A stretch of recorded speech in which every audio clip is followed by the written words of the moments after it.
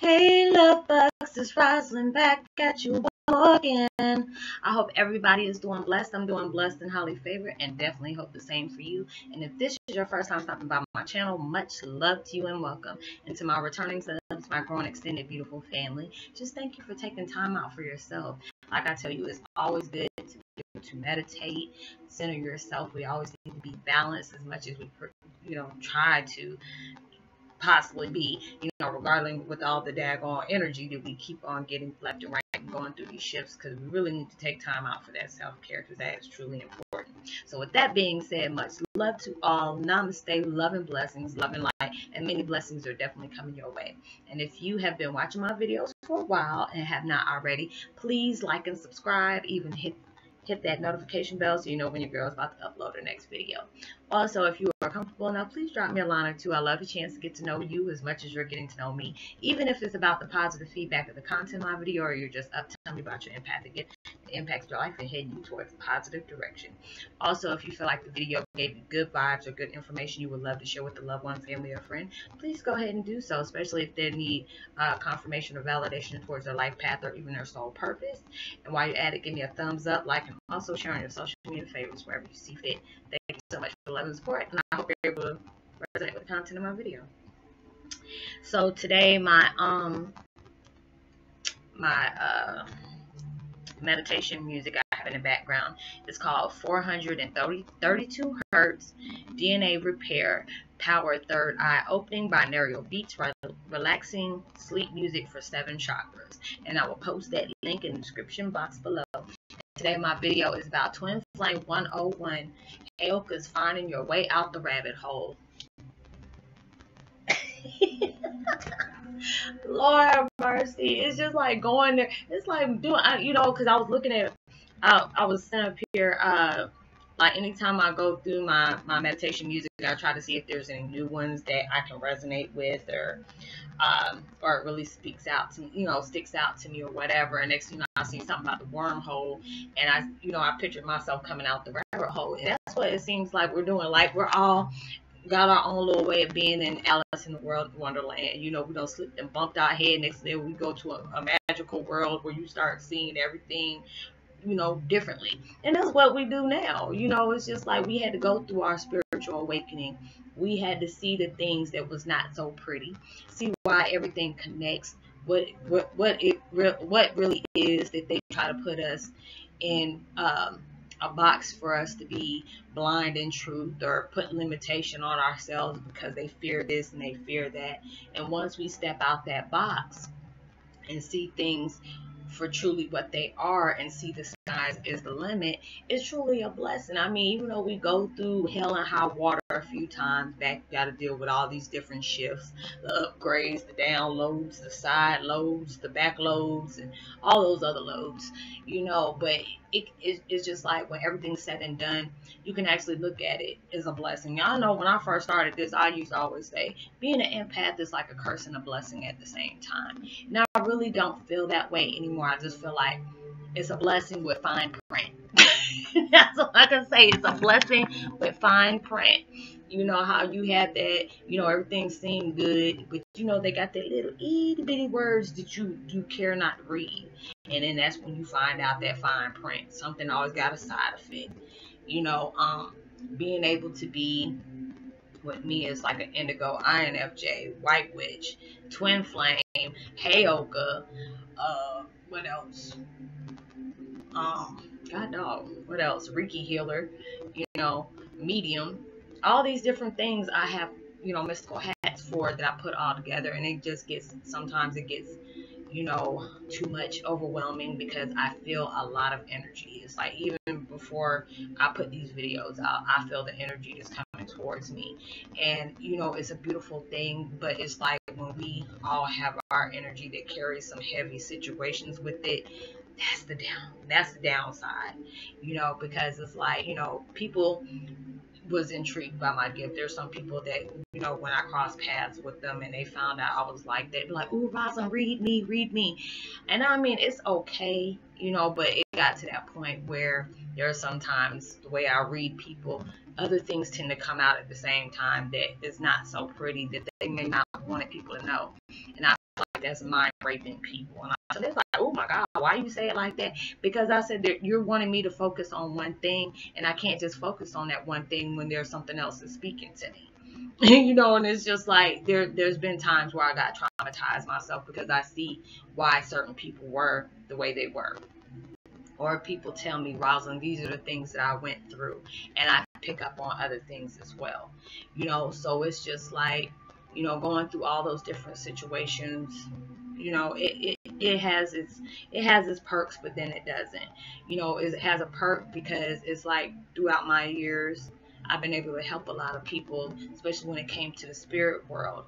I've connected with people on emails and allowed them to know, especially if their spirit of their loved one speaks to me, and they want them to be able to know things, because in the midst of sadness, they tend to not get what's coming towards them. I had people that I worked with that has lost people that was close to them, and there was no way of me knowing it.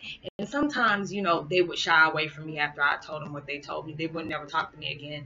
I said, well, you asked to be able to speak to these people, and now what I'm telling you, these are the things they knew I didn't know, but I was able to tell them that, and it took them aback. They were like, wait a minute, that was a little bit too much for me. I'm just like, well, I'm sorry, these are the messages they need you to hear, because they've been desperately wanting to communicate with you, but they can't do that when you're doing what you're doing. So it's just being able to finally see things for what they are, being able to look outside the box, seeing everything in a bigger picture, in a bigger perspective, in a positive perspective. You're finally finding yourself out of that rabbit hole of confusion, unknowingness, uncertainty, doubt, self-love, all these things that you had to be able to go through, all these tragic situations for you to be able to climb out of that hole of depression, anxiety, dark place, anything that was kept you at a low frequency. Yes, it took some work, but that's just anything that needs to become great, because it's just like, I love hearing y'all progress. I love seeing the fact that y'all pushing your envelope towards being a better person each and every day. It is not going to happen overnight. That takes time. It takes time. I just get frustrated with myself. I'm like, why can't I get over this? I'm just tired of, getting upset, and I get crying, crying about the things that go on. Yes, I still do cry a lot, not as much as I used to. But it's like, since the shift is going on, I tend to get sensitive a little bit. And it's like, it's just like more of tears of joy than it is the tears of sorrow. Yes, I have tears of sorrow when it comes to missing my father, wishing I could, have those times to be able to get back that I can't, begging God, Lord, just give me another chance. It's just like you want to do over. And I mean, that's just anybody when they lose their, their parents and stuff like that. But I know everything happens for a reason.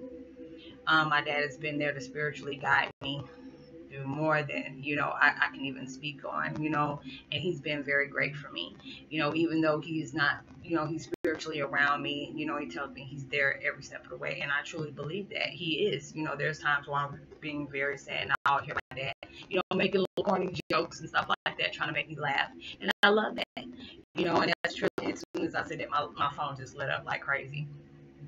But being able to find yourself crawling out of that the rabbit hole of, despair and stuff like that is truly a blessing. If I look back at my videos, I can see, I'm like, Lord Jesus, that was a hot mess. But everything is a learning process. It's just like people who've been with me for a while. I love the fact that you've been with me for so long. You've seen me at so many different, different moods, on my most vulnerable, like I tell y'all, I hate crying, that I'm just like, oh, Lord have mercy. I try to back away or just not even look at the camera at times, because I feel so much energy, or, I feel hurt for the people that are going through things, and it just allows you to be, vulnerable. I love being that way, but then I don't, because it's just like, ugh. I don't like to cry. I never do. But I know it's a good thing to do that. But, It's just like I'm not trying to get that kind of attention. Some people, they see them on videos and be like, oh God, they're just trying to be extra and this and this and that. And I don't want nobody to ever feel that way about me. It's just like I get sensitive. It pulls on my heartstrings. There's times y'all can drop messages and I start bawling out crying because I love to hear that, one of my videos allowed you to adapt to the things that you feared the most. It's a blessing to be able to help people out of that. It's a blessing when I get, somebody telling me, Roslynn, I was about to end my life until I read, I came across one of your videos. And that was a blessing. I prayed for that person. I'm so glad that my video was able to help them stop doing a mistake that they would regret for the rest of their life, well, regret for the rest of their afterlife. That is truly a blessing when you're able to help people in so many different ways, allowing them to see things that was hard for them to see into themselves. I always give people that words of encouragement. You can do it. You just have to apply yourself. I have to tell myself that at times, about certain things. I love it when y'all challenge me, especially Lost Puppy. You know what the hell I'm talking about. I love it when y'all challenge me. I enjoy the fact is that we all can communicate in a beautiful community where you can send support.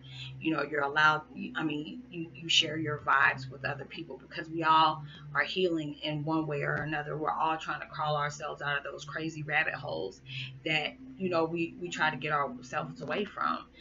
Dealing with those things and learning, from all the pain and sorrow that we have dealt with for so long. But being able to see that love and strength and that power within yourself after all those times, that's the blessing that, then you get the bigger picture. At times, like I said, I get frustrated. I get mad.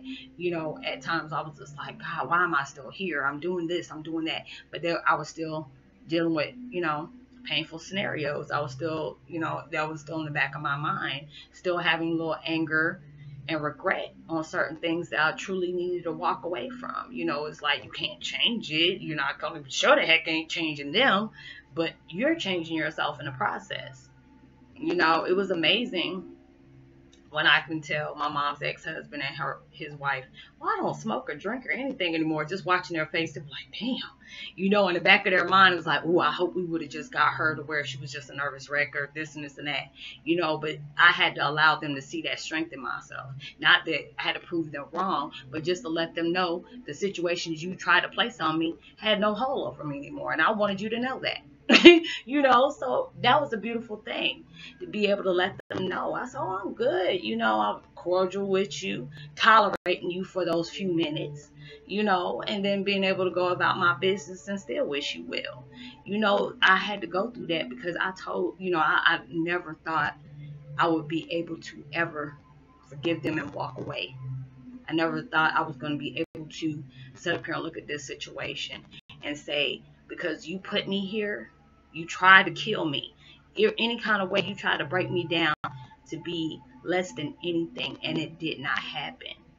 Actually, the things that you did lifted me up. You didn't know the tragedy you placed upon my life gave me that rebirth, gave me that strength I never knew I had, that confidence I didn't know I had in myself to be able to, move forward and do what I need to do to help others along the way as well. Being able to have that self-love for myself, to put boundaries up to, like, if you can't respect me, then you got to get the hell on.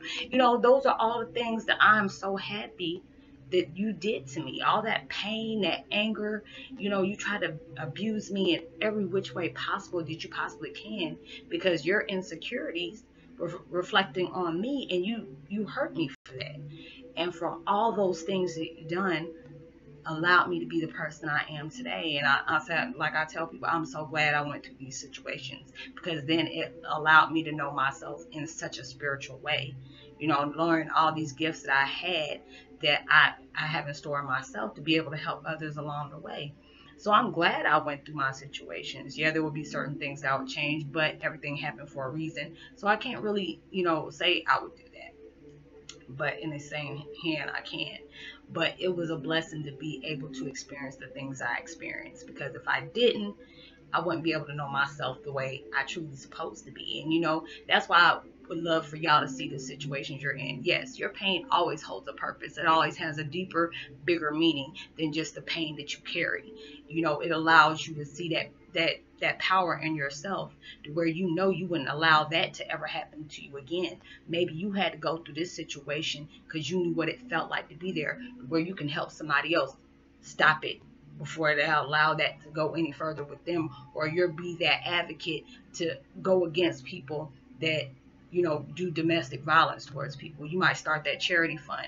You know, I would always love to say, hey, I wanted to build a building for whether or not if it's for men or women, but I make sure they're housed in different places, you know, that had to deal with domestic violence. It's not just women that's getting beat up by men. There's men that get beat up by women as well. You know, there's not just always the women that goes through these narcissistic situations. Men go through it too. You know, God bless the man for them like, okay, I'm not putting my hands on her like she did me. Some people don't do that. A lot of men will knock your butt the hell out, and you probably have to scrape yourself off the floor. You know, you having to go through all these things. And I will always, you know, I always told my parents, you know, I want to be able to, you know, have me a housing apartment for people that are trying to, what is it? I forgot what it is. But basically build themselves up. I forgot what word I'm trying to come up with. Re-innovate or whatever you want to call it. When you've gone through so much hard times with a person, and it's just like you've been controlled in a situation for so long, you don't know how to take care of yourself once you got out of that situation. You got to start from the ground up. I want to be able to have something like that for people, where you can get the training, you can get, you know, get you a place to stay with you and your children that will be private. You know, nobody can't come visit you, you know, in those places unless they, you know, they have approval first. You know, being able to help people like that, because when you need to be relocated and you need to start back all over again, that's hard for some people, especially if you had somebody in your life that was controlling everything around you. So once you got out of that situation, they already got in your mindset, you ain't gonna be able to do nothing without me. You have to be able to prove those people wrong. You have to be able to say, okay, I'm about to start my life over, take me and my kids, and I'm getting the heck on out of here. They don't need to see me go through this no more. They don't need to be adapted to this kind of life no more. I need to go before I end up being in the ground deep, because there's a lot of people that are not blessed to get out of domestic violence. They end up dying. You know, and that's a blessing when you can actually be able to walk away from that. I've been to that point. I've been in a relationship where a man choked the mess out of me because I told him to get up out of my house. I told him I'm not going to listen to you disrespect me. That man tried to choke the mess out of me, tried to choke the life out of me. And, you know, his Franken beans is all dislocated because of that situation. So I don't play that. So, you know, actually seeing somebody being able to go through I wanted to be that advocate to help people with abusive childhood, you know, upbringing, you know, as well as domestic violence as well. I want to be able to do one thing like that. Maybe if it's, you know, God wants me to be able to do that, he'll work that way through it in my life. So when you're allowing yourself to get out that rabbit hole, congratulate yourself, because it took a long time for you to get up out of there. And this is almost 18 minutes long, so I'm gonna go ahead and cut it short. This is gonna probably be most likely my last video for today, and this is gonna come out later on today. So I will see you on my next video. If I have something to come out later on, then you'll know. So much love to you. Peace. Be well. Like and subscribe and hit that notification bell. Drop me a line and let me know if you resonate. Holla.